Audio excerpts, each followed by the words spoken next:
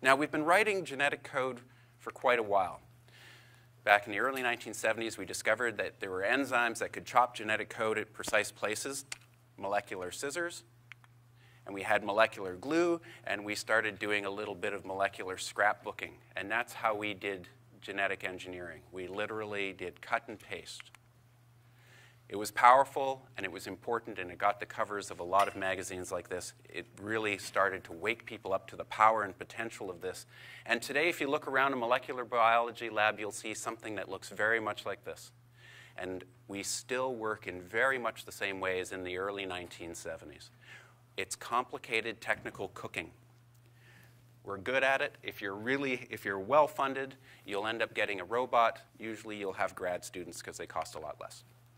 Synthetic biology is basically founded on this idea that if you can write DNA, you're no longer limited to your application development, and you're no longer tied to that bench.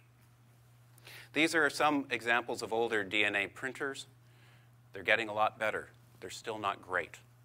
There's companies that will go out and manufacture any DNA code that you want. Just email it to them, send them your credit card number, they will give it to you. It's making all the old equipment junk. You can buy this on eBay. It's just, no one's bidding on it. Trust me, it's a doorstop.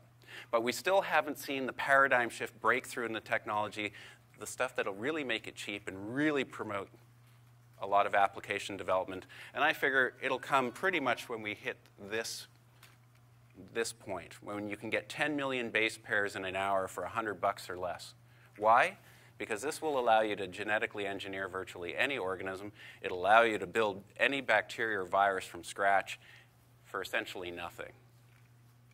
Once we hit this point, the application space completely explodes. But, of course, we're going to ramp up to that pretty quickly. On the software side, we're seeing better and better editors.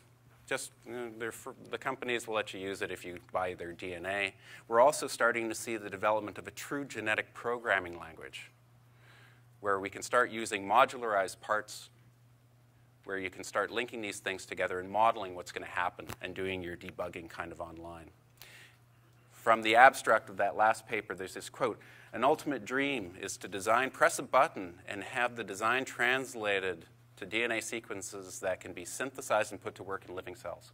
Really, that's probably one of the best summaries of synthetic biology around. It's push-button biology. What do you mean by a design? Anything you can dream of, you can model and create in a living organism and have a fairly good, on a first pass, a good expectation that it'll work. So if you treat the design as a model and DNA sequence as a programming language, it is fairly possible already now?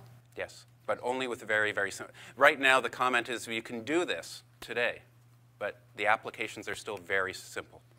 Yes, we need to work up several orders of magnitude.